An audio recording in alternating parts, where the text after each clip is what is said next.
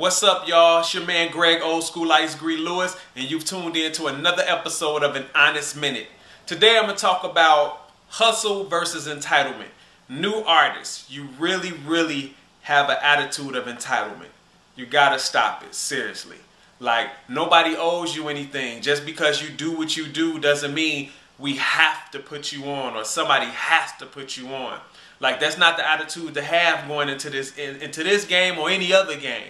You know what I'm saying? You got to get your hustle game up. Get your hustle muscle strong. You know what I'm talking about? Get out there and make these people know who you are. Make me know who you are. Make everybody know who you are. You know what I'm saying? And that's all on you. That just takes a little work, you know. Don't think because like I sing, I rap, I do something in music that instantly, voila, you just on, or you deserve to be on because you feel like you cold. Who doesn't think they cold? I mean, what artist or anybody that does anything doesn't think they're good?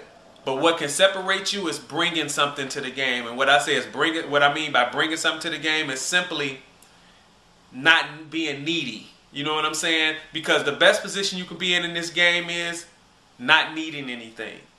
If you come off like you don't need anything, you got it all together, you doing your own thing, that's when everybody want to mess with you and can recognize your talent. Because guess what? Everything you doing is letting us know you out there getting your hustle on. So you don't have to say anything. Your action is speaking louder. You understand what I'm saying? So please, new artists, entitlement, throw it away. Cut that. That's a bad thing to have. Get your hustle on. Yo, I'm Greg Olskool Ice-Gre Lewis, and this has been An Honest Minute. I'm out.